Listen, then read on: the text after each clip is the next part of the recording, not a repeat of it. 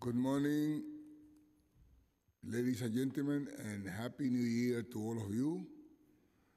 Welcome to this hearing of the City Council For-Hir Vehicle Committee. I am Ruben Diaz Sr., the chair of the committee. First, let me recognize my colleagues who are here with us today. We have Councilmember Rose, Councilmember Valon, and Councilmember Rodriguez. Today, we will be voting on an important piece of legislation that will provide greater enforcement of commuter bans. Proposed introduction 1299-A, sponsored by Councilmember Williams, would clarify that for the purpose of enforcing against commuting van services, the definition of for-hire vehicle and commuter van do not include a public or private bus service operating pursuant to a contract with the city or any county within the state of New York or any state or local government. I would like to invite, I don't know if he's here, Councilmember Williams is not in to speak the meeting. So, ladies, with that being said, now I would like to call a vote on proposed introduction 1299-A. I myself recommend a yes vote and ask the committee clerk to please call the roll. William Martin, committee clerk, roll call vote, committee on for-hire vehicles.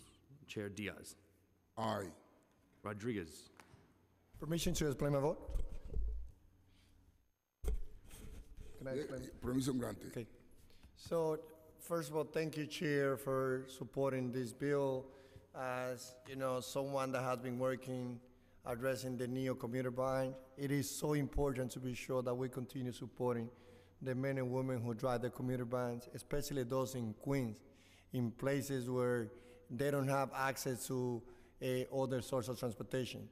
As we are today standing to alleviate the situation of the commuter vans, it is important also that working with your leadership, that we also continue supporting our Liberty taxi drivers in the city of New York.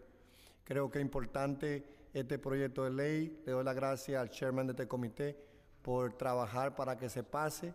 Tenemos que apoyar a las personas que manejan estos autobuses en Queens, pero también apoyar a los choferes libres de la ciudad de Nueva York para que tengan mejores condiciones para trabajar. With that, I vote aye. Rose. Aye. Valone. Aye and all. By a vote of 4 in the affirmative, 0 in the negative, and no abstentions, item has been adopted by the committee.